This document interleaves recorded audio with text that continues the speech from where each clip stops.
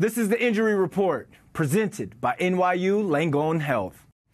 It's the news no Mets fan wanted to hear. Ace Kodai Senga will begin the season on the injured list due to a posterior capsule strain in his shoulder. In today's injury report, we're bringing in Dr. Natasha Desai, co-director of the Center for Women's Sports Medicine at NYU Langone Orthopedics, and she's going to help us break down what exactly this means for Senga and when we could possibly see him return to the mound. Dr. Desai, thanks for hopping on with us.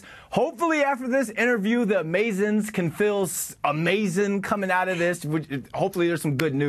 Obviously, Kodai Senga had an MRI. He was diagnosed with a moderate posterior capsule strain in his shoulder. I don't know how you doctors say that all the time. That's a clutterful. But what did doctors see on that MRI to come to that conclusion? And how does someone get this kind of injury? First of all, you said it well. The posterior capsule is part of the whole joint capsule. The joint capsule is a collection of ligaments that holds the shoulder together. On the MRI, they probably saw some inflammation around the inferior glenohumeral ligament or the posterior capsule. And I think what's more important is what they didn't see. They probably did not see any tearing of the labrum, tearing of the capsule, or tearing of the rotator cuff. So all in all, it's a more mild injury than what we'd normally find on MRIs. All right, so they're going to feel amazing after that news. It's not as bad as it was reported, and, you know, people can kind of calm down, pump their brakes on that one. He reportedly flew back to New York to receive a PRP injection.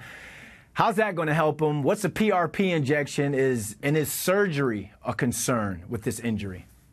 Sure. So PRP is platelet-rich plasma.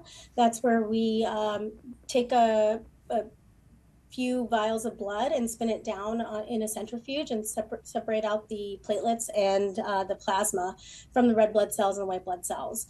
And the platelet concentration is somewhere along the lines of like 7 to 10 times the amount of the normal blood. And platelets are the initial signal caller in injury. So the hope is by injecting around the area of injury that we speed up the recovery time. It augments your own body's healing ability. So it's used quite often in acute injuries and also some chronic injuries as well. So what's that injection like? How big is that needle? Because when I was playing, I didn't want any needles around me when I played professional football. Like, is that something that hurt him as well? Did he say, ow? He may have said ow a little bit. I mean, the blood draw is like a normal blood draw. Okay. And then the injection, I'm assuming they did it under ultrasound. It's very guided. It's not like they're doing some of the more invasive procedures that we do with PRP where they're trying to break up calcifications or bad tendinosis. It's probably more of a bathing the area of injury. And so what that does is coat the area and then augment the own ability to heal. So it's not super painful. All right. Hopefully he got a nice little Band-Aid with that as well. Maybe even a lollipop. So he's going to rest for 3 weeks before he's allowed to resume throwing. In your opinion, is that enough time? And is this an injury that could be re-aggravated easily?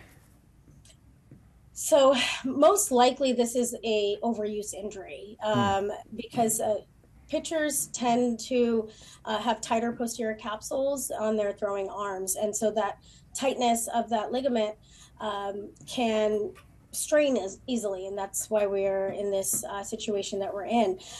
So it being a very long season and a lot of repetitive throwing, it's likely that this can crop up again throughout the season. Now, in terms of 3 weeks, my guess is it's 3 weeks till he starts a ramp up to throwing. I don't think that he'll be back to full capacity in 3 weeks. And I'm sure his medical team will have a whole plan on how he ramps up and how he load manages throughout the season to keep him healthy. So when can Mets fans kind of expect him to make his debut, since he may not be throwing in that 3 weeks, which we expected? Yeah, so I mean, I don't see the MRI, so I'm not sure exactly how bad this strain is. I would say the shorter end would probably be another 2 to 3 weeks after his ramp up period, but it could be longer depending on how these next couple of weeks go. That's unfortunate right there, not only for the fan base, but for him as well. He has been a bright spot to this team since he joined.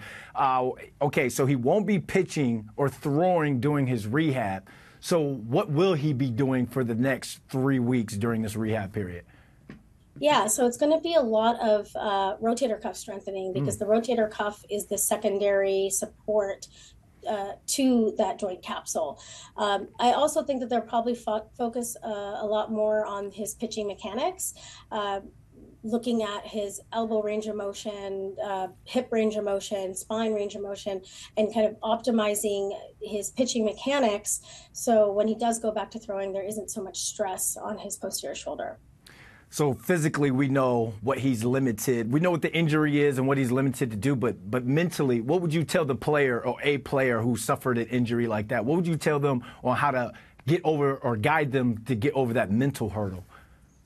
Yeah, I think what you have to do is reinforce that this is a overuse injury, that if we try to shut it down and treat it early in the season, it doesn't become such a plaguing problem throughout the season.